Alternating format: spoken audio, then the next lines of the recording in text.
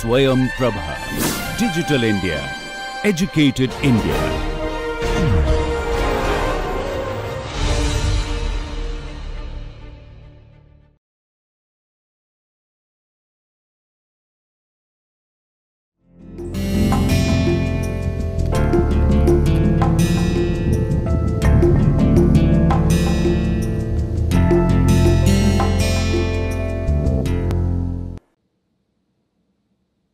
Good morning, dear students.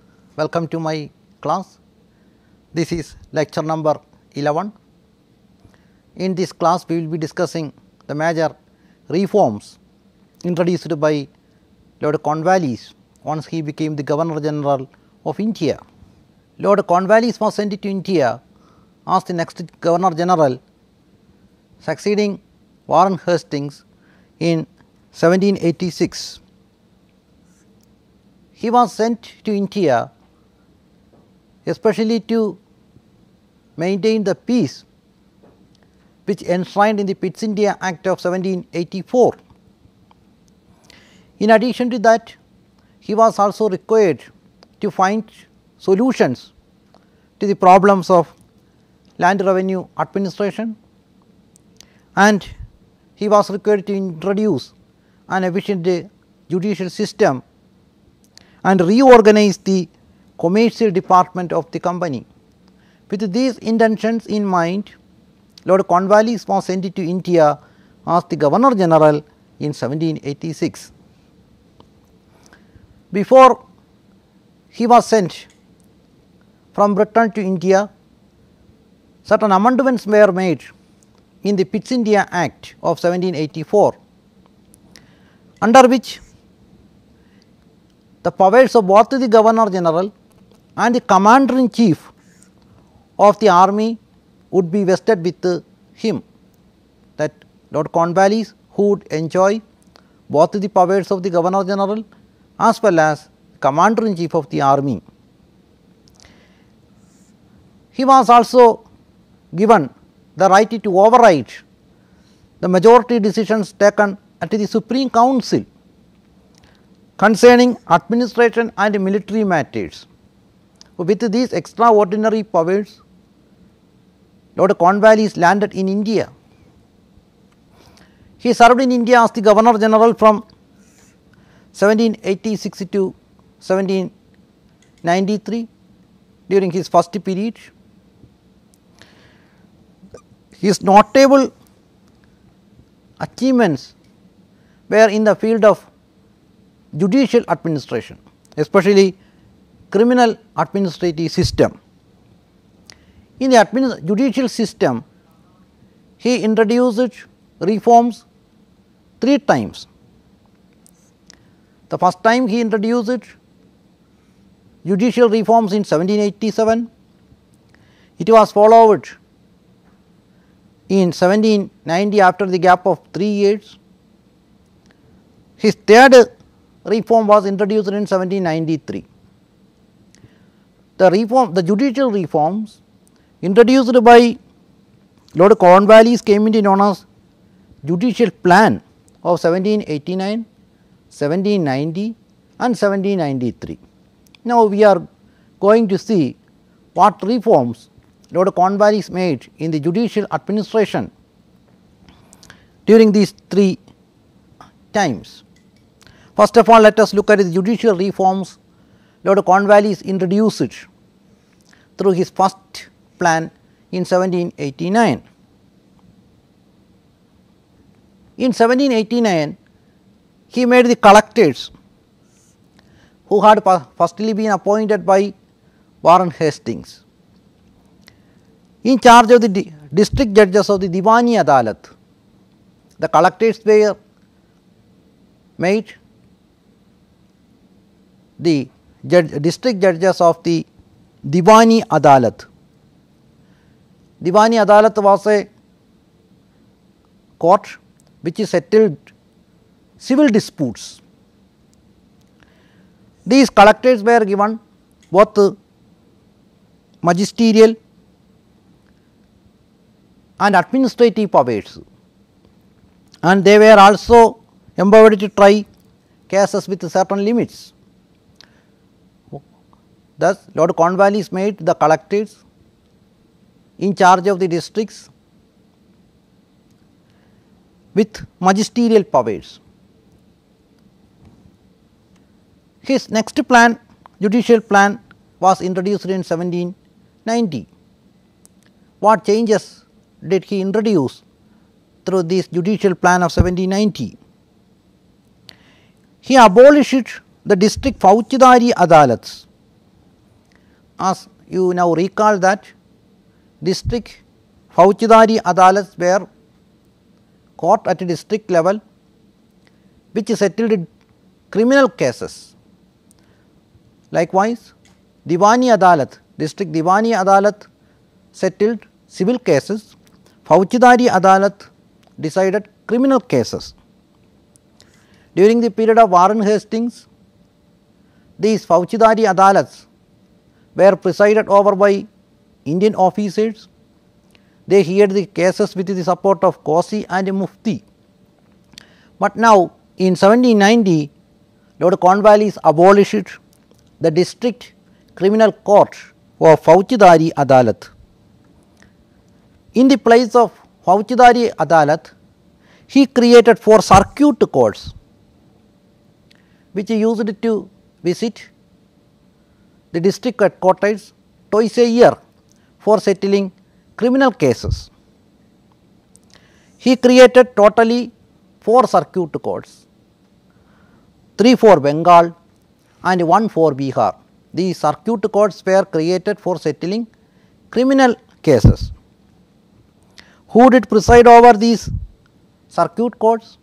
In Faujdari courts, Indian officers had presided, while on the other hand, the circuit courts were presided over by European covenanted service, higher civil service officers only presided over the circuit courts. Likewise, the Faujdari Adalat of the period of the Warren Hastings, the circuit court also heard cases with the help of Qazi and Mufti. Another change he introduced was that Sadar Nizamat Adalat at Murshidabad, from Faujdari Adalat, appeals were laid to Sadar Nizamat Adalat during the period of Warren Hastings. But Lord Cornwallis replaced the Sadar Nizamat Adalat at Murshidabad by a similar court at Calcutta. But Sadar Nizamat Adalat would be presided over by the Governor General and other members of the Supreme Council at Calcutta. Sadar Nizamat Adalat, which was replaced by a similar court like Sadar Nizamat Adalat in Calcutta, but this time this court was to be presided over by none other than the Governor General, and other 3 members of the Supreme Council also comprised the part of this Sadar Nizamat Adalat. It also decided cases with the support of Qazi and 2 Muftis. Now coming to judicial plans of 1793, what changes did he introduce in judiciary in 1793? In 1793, he separated the 2 branches, revenue administration from the judicial administration. In 1787, both these powers were concentrated in the hands of the district collector, who acted as well as the head of the revenue administration and decided criminal and civil cases to a certain extent. Now the district collector was made the head of the revenue department. He took away his judicial and magisterial powers of the district collector, and he was exclusively to be dealt with the revenue administration of the district. Judicial and civil power, judicial and magisterial powers were taken away from the district collector, and these powers were vested with another officer called a district judge. He was to be preside over the district court, and in 1793 a gradation of or an hierarchy of court Lord Cornwallis set up. At the lowest level, municipal courts were created. These municipal courts were presided over by the Indian officers. These municipal courts decided cases involving Rs 50 rupees. Above the municipal court, Lord Cornwallis created registrar's court. The registrar's court was to be presided over by European officers.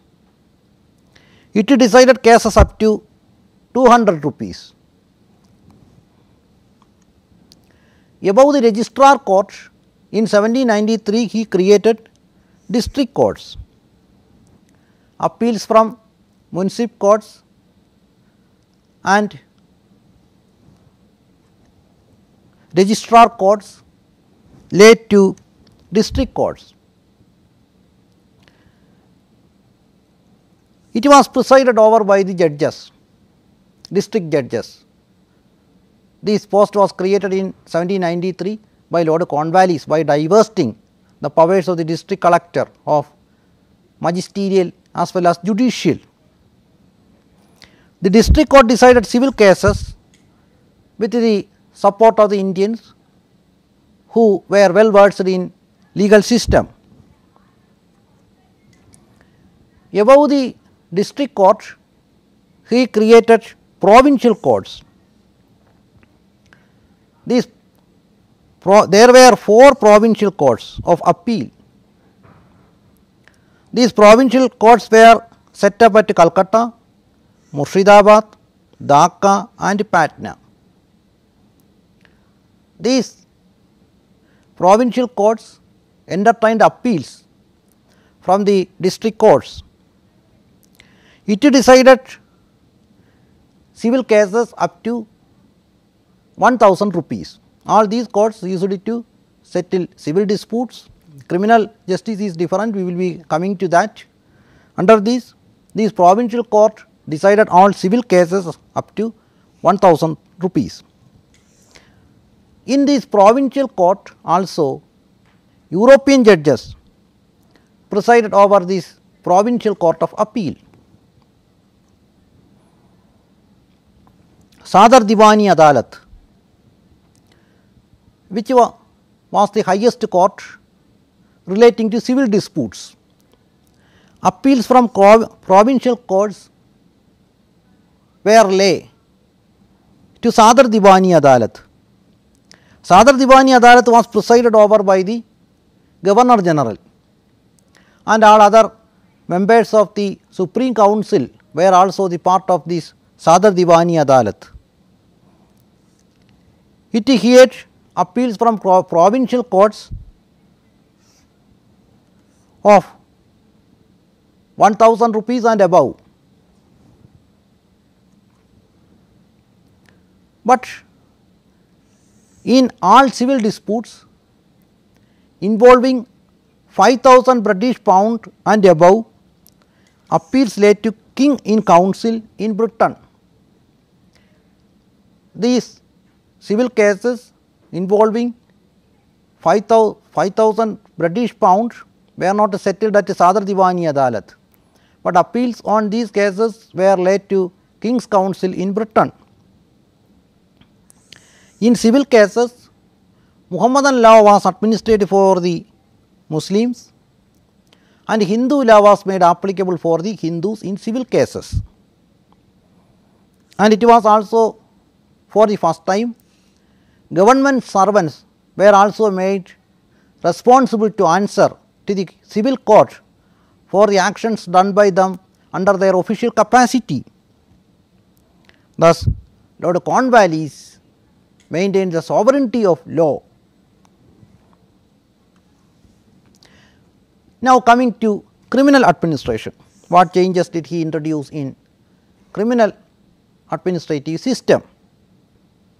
You recall that district Faujdari Adalats, which had been created during the period of Warren Hastings,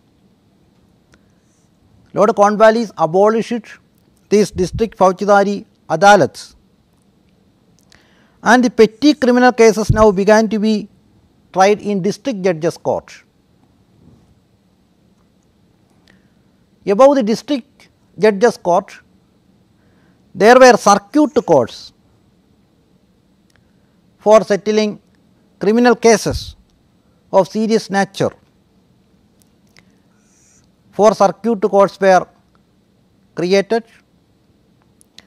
They also decided the criminal cases with the support of Qasi and Mufti. These circuit courts would award death punishment as well as life imprisonment. Sadar Nizamad Adalat, which was the highest court of appeal in Bengal regarding to criminal cases. It was also presided over by Governor General. Governor General enjoyed commutation of sentences awarded by Sadar Nizamad Adalat. Through the regulation of 9 of 1793, now the non-Muslims got the opportunity to give evidences against the Muslims in criminal cases. Earlier it was not possible in Muhammadan or Shariat law. Now this system came into an end. Under this new system, even Hindus were able to give evidences against the Muslims in criminal cases. Now the cases began to be heard based on evidence. Evidence was given more importance in the judgment. Earlier, the amputation of limbs of the culprits were used, but it was replaced. Amputation of the limbs of the body of the culprit was abolished. Under this new system, temporary hard labour or fine or imprisonment according to the circumstances of the case were introduced. And again, according to Shariat or Muhammadan law, compensation of money for the murder was possible. Now it was abolished. Compensation of money as price of blood was abolished once for all. Now coming to an evaluation of the judicial system introduced by Lord Cornwallis, it was based on the principle of equity and Western conception of justice. Equality of law and rule of law were given importance by Lord Cornwallis. He also codified secular laws. Earlier there had been in existence religious laws, but it was replaced by secular laws which Lord Cornwallis had codified. The rule of law was proclaimed, and it was also for the first time government officials were also made answerable to the court for the acts done by them in their official capacity. However, there were certain inherent defects in the judicial system introduced by Lord Cornwallis. One, delay in disposal of cases, because the number of litigation increased, leading to the pendency of cases. Then old judicial functionaries, before the arrival of the British, judicial powers were vested in the panchayats, zemindars, Qasi, Faujdar and Nazim. they lost their judicial powers. Now, it began to be wielded by the judges appointed by the British. The superior courts, in superior courts the judges, only the Europeans would become the judges in superior courts. They were ignorant of the customs and habits of the Indians. Now, coming to the major police reforms, Lord Cornwallis introduced it. He wanted to end the corrupt practices of the police officers, and in order to end this corruption which became rampant among the police officers, he raised the salary of these police officers in order to end the corruption among them. And he also introduced the system of rewards for those police officers who had rendered meritorious service. Earlier, the zemindars who used to wield police powers, now the police powers of the zemindars were completely taken away, and it was given to the police officers appointed by the British. Under the police reform introduced by Lord Cornwallis, each district was divided into areas of 400 square miles.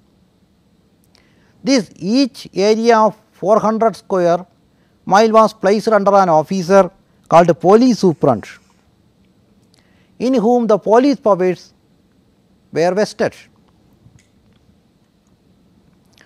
Now, the major revenue reforms introduced by Lord Cornwallis. In 1787, he divided Bengal into a number of fiscal areas for the purpose of the collection of revenue.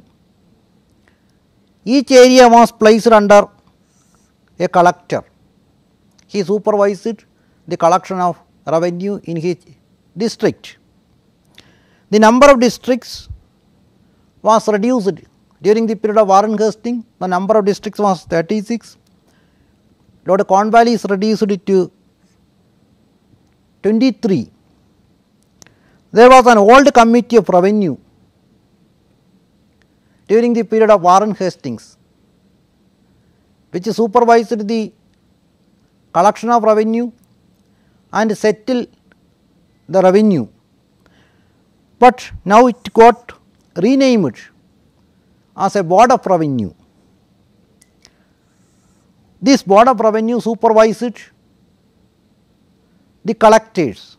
Earlier, the collectors were supervised by the committee of revenue during the period of Warren Hastings. Now, the committee of revenue's powers were given to board of revenue, which now began to control and supervise the district collectors in the collection of revenue. Commercial reforms introduced by Lord Cornwallis. His first attention was to suppress corruption in the commercial department, which also witnessed corruption.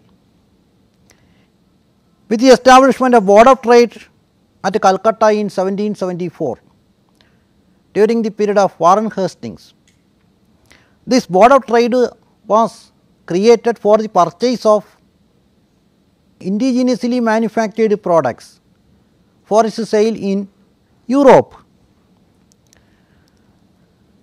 This company procured these Indian manufactured goods through European and Indian contractors, but these contractors used to sell poor quality manufactured goods to the Board of Trade at higher prices by bribing the members of the Board of Trade.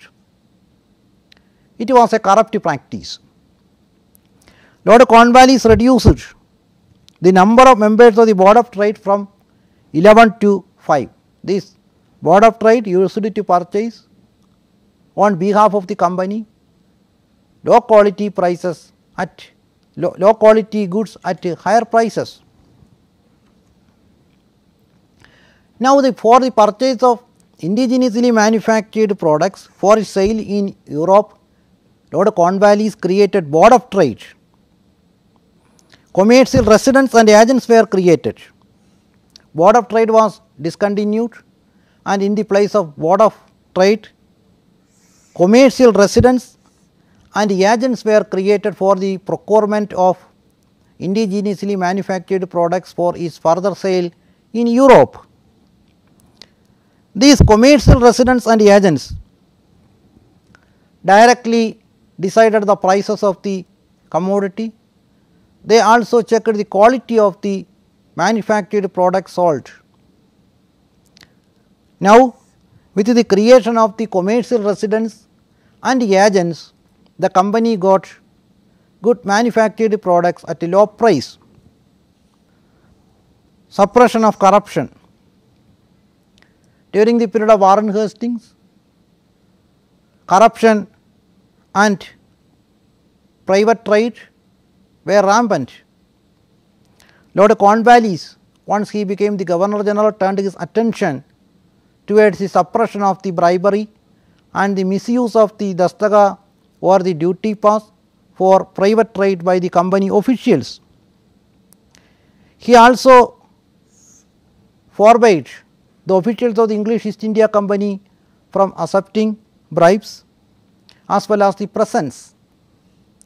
They were also required to declare his property under oath before they proceeding to Britain. Cornwallis was aware that the corruption was rampant due to the low salary of the officials. So, he turned his attention to hike the salary of the officials. Initially, he decided to hike the salary of the collectors, whose salary was hiked to 1,500 rupees per mensum, and in addition to the collectors were given 1% additional allowance based on the revenue they collected. These measures were undertaken by Lord Cornwallis to prevent corrective measures. Europeanization of services. In all higher posts, Britishers were appointed. Indians were not given the due share in the higher services of the company. He had a very low opinion about the ability and integrity of the Indians, following which he reserved all higher posts exclusively for the British. Indians were not appointed into covenanted or higher civil service. In the army, even with great fighting capacity and valor, Indians could rise only up to the post of Subedar. All other higher posts were exclusively reserved for the British. In civil service, Indians got appointment only up to the post of Munsif or Sadar Amin or deputy collectors. All other higher posts, covenanted services, were exclusively reserved for the British. He did not give any attention to the idea of son of soil. It was during the period of Warren Hastings there existed quinquennial system or a 5-year revenue settlement. He was introduced to revenue farmers on contract. After the failure of this quinquennial settlement, Warren Hastings introduced annual settlement. These quinquennial as well as annual settlement introduced by Warren Hastings ended in failure, because these revenue farmers or the contractors who had failed to collect the revenue which they had promised when getting this contract. Actual cultivators were exploited by these revenue farmers by collecting highest amount of revenue. It also resulted corruption. Even the officials of the English East India Company took a contract for the collection of land revenue. This annual settlement introduced by Warren Hastings continued till 1790. In 1790, mild changes were introduced by Lord Cornwallis in this annual system of settlement. He began to recognize zamindars who had taken the contract for the collection of revenue as the owner or the proprietor of the land. Later he made a 10-year settlement with the zamindars. But in 1793 he made it permanent. A permanent settlement was made by Lord Cornwallis in 1793. Cornwallis introduced this permanent land revenue system of settlement because this quinquennial or 5-year as well as the annual settlement, it had only declined agriculture and impoverished the country. It was failed to produce large quantities of goods, especially as raw material to feed the machines in Britain, such as silk and cotton.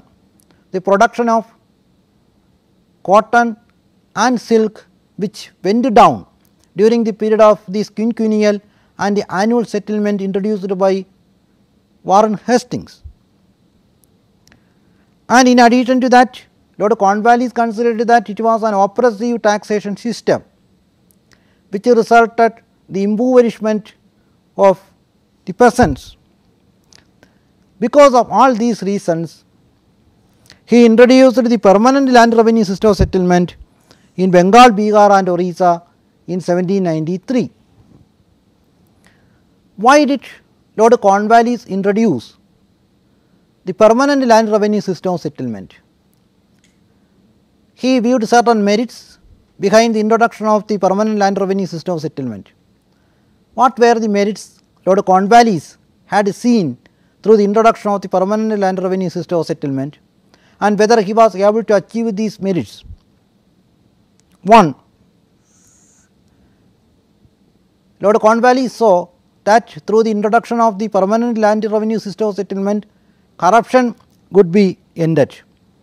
Since the land tax was fixed, the zamindar and the British were well aware the what amount each zamindar was to pay. So, there was no scope of corruption. Secondly, since the land tax was fixed, even if the income from agriculture was increased, the revenue demand of the state remained fixed. The state did not come forward to appropriate the surplus production in the form of tax. Lord Cornwallis believed that the surplus production would be used for improving the agriculture by these zamindars. This was the system which had been in existence in Britain. The zamindars or the landholders would invest surplus money for improving the agriculture. In addition, over and above, the permanent land revenue system of settlement would provide a permanent income to the English East India Company. Even if there was natural calamities leading to crop failure, the company would get its tax regularly. There was no reduction of tax was made even during natural calamities. So, a regular and fixed income the English East India Company would get through the introduction of the permanent land revenue system of settlement. These were the merits behind the introduction of the permanent land revenue system of settlement by Lord Cornwallis. With whom did Cornwallis make the settlement? It was a settlement with the zamindars, not with the actual tillers of the soil. He belonged to the landed aristocracy in Britain. That is why he was in favour of introduction of a settlement giving ownership of land to the zemindars. He mistakenly believed that the zemindars would improve the land, as the case in Britain, and the government did not have any option other than making the settlement with the zemindars. Why? Because there were 4 to 5 million cultivating families in Bengal, Bihar and Orissa. Was it possible for the British to make a settlement with these 4 to 5 million agricultural families? It was not possible. And preparing the amount each cultivator was to pay would take long years of work. Over and above, had such a system been introduced, it would increase corruption. With the introduction of the permanent land revenue system of settlement, it was easy for the British to collect the amount from a small number of big zemindars. These big zemindars in turn collected land tax from the actual cultivators. From these actual cultivators, the zemindars collected tax and paid to the British. These zemindars served as intermediary. He was an intermediary, original cultivator, peasant and the British. Zemindar who used to collect tax from the peasants and paid to the British. So, the settlement was made by the British with these zemindars who was responsible for the collection of land tax directly from the peasants. For this purpose, Lord Cornwallis made the zemindars as the owners of land. Earlier, these peasants who had enjoyed ownership or the proprietorship of land, under this settlement, zemindars emerged as the owners of land. The zemindars had to pay the tax to the British, not to the peasants. The zemindars collected land tax only from the peasants. If the zemindar collected land tax from the cultivator and paid to the British, he was to be the owner of the land. He could sell, mortgage or transfer it. Since the ownership was vested with the zemindar, it was possible for the zemindar to sell, mortgage or transfer it. After the death of the zemindar, it was inherited by his family member. But if the zemindar failed to collect the land tax from the cultivators and pay to the British, then his zemindari right or the ownership of land would be taken away by the British and would be sold to the highest bidder at public auction to a new zemindar or to a new owner. It means that the zemindars did not enjoy absolute right on their zemindari. Now, coming to the condition of the peasants. With this permanent land revenue system of settlement, who became the owners of land? The zemindars became the owners of land. The peasants lost ownership of land. Earlier, these peasants or the actual cultivators enjoyed ownership of land. Now, with the introduction of the permanent land revenue system of settlement, the ownership of the peasants lost. They became a mere tenant of the zemindar. They could be evicted by the zemindar at any point of time. Cornwallis had instructed that each zemindar should issue a patta or an agreement, a written agreement mentioning the amount of tax each cultivator had to pay. But none of the zamindars were issued these kinds of written agreements given to the peasants. So, the peasants were not aware of the amount of tax he had to pay. He used to pay the tax determined by the zamindar. If the British determined 100 rupees as tax, the zamindar would usually collect 150 rupees as tax from the cultivator. The cultivator was not aware of the amount of tax to be paid, since the non-issuance of the patta or the written agreements showing the amount of tax to be paid by the peasants. So, it resulted malpractices in the collection of land tax by the zamindar from the peasants. For these zamindars, the land tax was fixed permanently.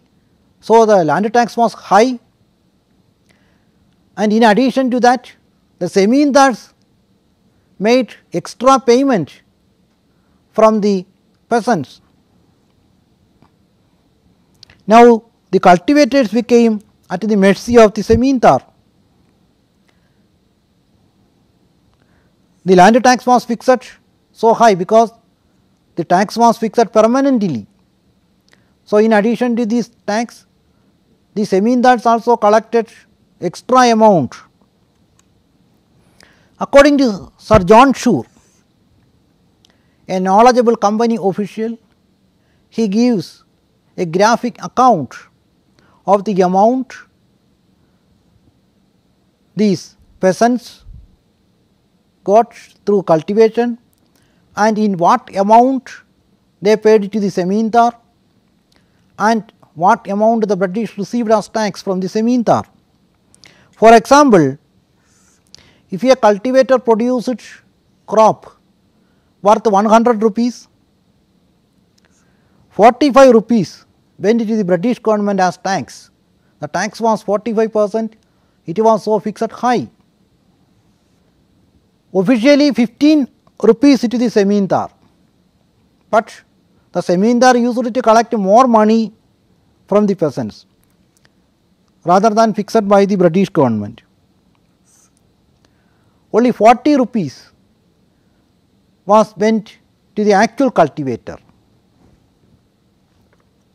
Since it was an oppressive taxation system, it could be collected only by using oppressive methods. In normal circumstances, the peasants were unlikely to pay this high amount of tax. So, the zamindars resorted oppressive methods for the collection of land tax. Otherwise, the zamindars would not be in a position to collect these land tax from these actual cultivators, and if he failed to collect land tax from the peasants, his zamindari rights would be taken away by the British and sold it to the new bidder. By regulations passed in 1793, 1799 and 1812, these regulations empowered the zamindar to take away the property of the cultivator if he had failed to pay land tax. This was the legal method of oppression. In addition to that, illegal oppressive measures were also adopted by the zamindars for the collection of these oppressive tax from these cultivators. They engaged, the zamindars engaged locking up or beating the tenants. These illegal methods were used by the zamindars for the collection of tax from these peasants if they failed to pay. So, this permanent land revenue system of settlement introduced by Lord Cornwallis made the life of the peasants highly miserable. In addition to these miserable conditions, these peasants were also exploited by another group. It was money lenders. How did money lenders exploit the peasants? As you have been told earlier, the land tax was fixed and there was no change in this tax even during natural calamities. The peasants had no option other than paying the land tax determined by the zamindars. So, during the natural calamities, these peasants borrowed money from the money lenders for the payment of land tax. If the crop was good in the next year, the cultivator was able to repay his past debt taken from the money lenders.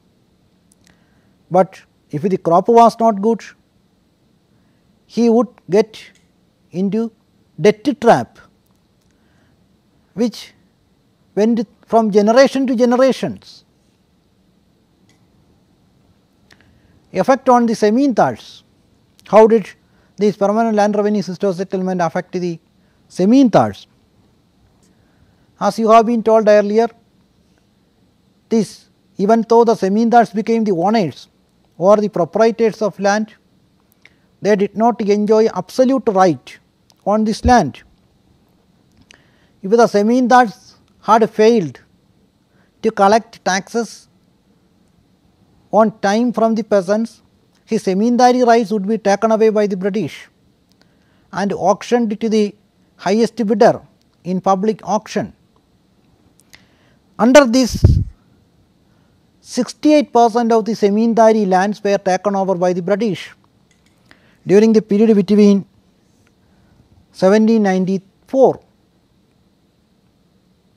In this period, 68% of the zamindars had failed to pay tax from the peasants, and during this period spanning between 1794 and 1819, 68% of the zamindari rights were taken over by the British and sold it in public auction. Who were the new buyers?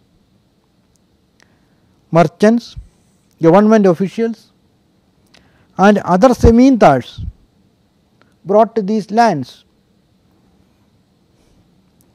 Once a new land was bought, the next attention was to increase the rents paid by the cultivators in order to make a profit from this purchase. Still, all these practices were employed, but certain zamindars, even after resorting all these legal and illegal methods of the collection of land tax from the peasants, resorted other methods. Which method did they adopt? One such zamindar was Raja of Burdwan. He had failed to collect land tax from the peasants for the payment of the British, following which he divided his zamindari lands. This came into known as Patni taluks. This Raja of Burdwan, he had failed to collect tax directly from the cultivators for the payment of British on time, following which he divided his estate into Patni taluks, after which this unit, each Patni taluk was rented out to a holder called Patnidar. This Patnidar, who promised to pay a fixed amount of rent. This is actual zemindar. If this patnidar failed to collect land tax from the peasants and pay to this zemindar, his patni could be taken away. Following the Raja of Burdwan divided his estate into different patnis and given to patnidars. Other zemindars followed suit. Other zemindars also engaged in the division of their lands into different estates and given to patnidars. It resulted in the development of self-infeudation. From the British, the lands were got by zemindars, and from the zemindars it got again divided into patnidars, and the patnidars who actually resorted to the collection of land tax directly from the peasants. This resulted in the development of self-infeudation. These were the administrative reforms introduced by Lord Cornwallis during his period as the Governor General from 1786 to 1793. He continued the talks which had left by Warren Hastings.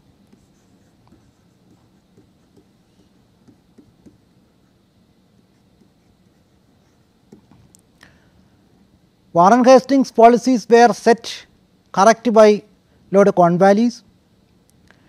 In conclusion, we say that the revenue policies introduced by Warren Hastings, like quinquennial system and later annual system of settlements, all these settlements were ended in failure, and in this place Lord Cornwallis introduced permanent land revenue system of settlement. But this permanent land revenue system of settlement was also ended in failure. It caused the peasants from taking away their proprietorship or the ownership of the land. These peasants who had earlier enjoyed the ownership of land, now these peasants were reduced to the status of tenants. The condition of the zemindars were also different. If they had failed to pay taxes to the British on time, their zemindari rights were taken away by the British and sold to the new owners in a public auction. So, these permanent land revenue system settlements introduced by the British were ended in transcendent failure. But his judicial reforms, he completed the task of Warren Hastings, who left midway all these corrupt practices which had rampant in the company, which had been set right by Lord Cornwallis. Likewise, the Board of Trade, which was the center of corruption, it was also set right by Lord Cornwallis. So, in conclusion, the Warren Hastings task was completed by Lord Cornwallis.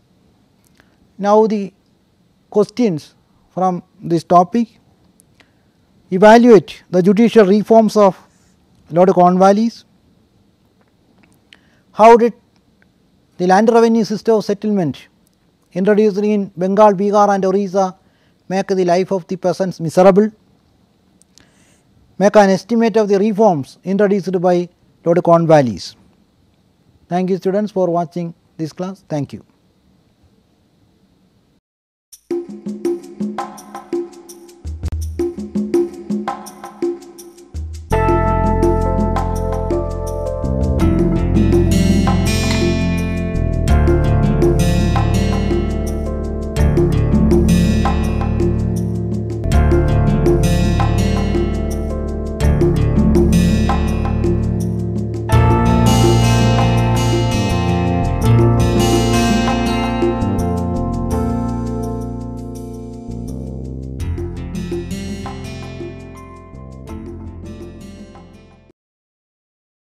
Good morning everybody. I am Raghunandan Sengupta. So, I will just give you a very brief excitement area of finance, which is quantitative finance, and that has a huge market starting around about 10 years back, and it is exploding exponentially.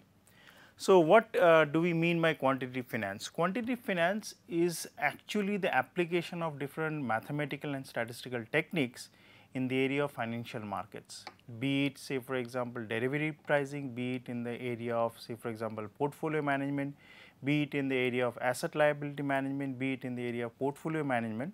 We see that the application has exploded in such a way that there is a huge opportunity for people who have a quantitative background in mathematics and statistics. They can utilize those in the area of finance, but obviously with some prior knowledge of finance as a subject. Now, when we say about quantitative finance, as I said, it is an area of applied mathematics and statistics applied in financial markets.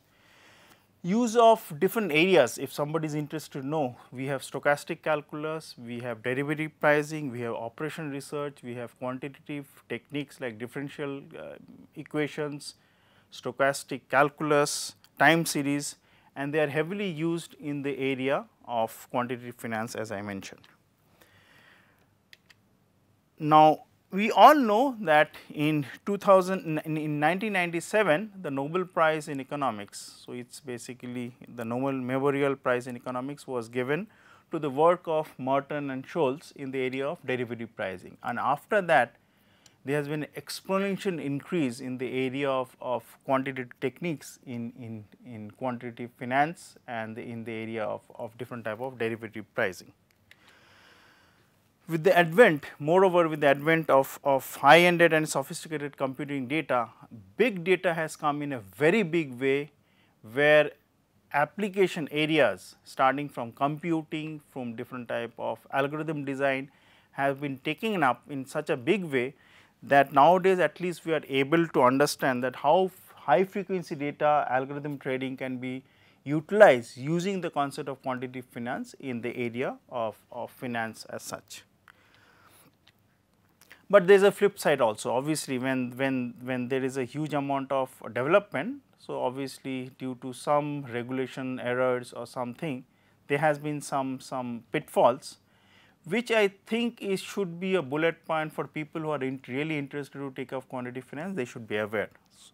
So, consider the financial crisis in 2008 and later on, and we are seeing different banks are failing, different financial institutions are facing a problem, countries are facing a problem like in Europe, in USA. So, what should be done? So, the main thing is that even if you know the technique, is best for people who are investors, who are private players, organizations like banks, governments should use these techniques in a very somber manner, such that the application areas of quantitative finance using the techniques which we learned can be utilized in the best possible way to garner the overall in-depth knowledge a person has in trying to utilize these quantitative techniques in finance. And I am sure that people who have the background, who have the knowledge, who have the sophistication, who have the knowledge of the society can definitely use quantitative finance in a very big way in trying to make their mark in this exciting field, which you are going to see in years to come. And I am sure it will be a very exciting learning tool for all the participants who will take quantitative finance as a subject in years to come. Thank you, and I wish all the participants all the best and best of luck for the programs they will take. Thank you.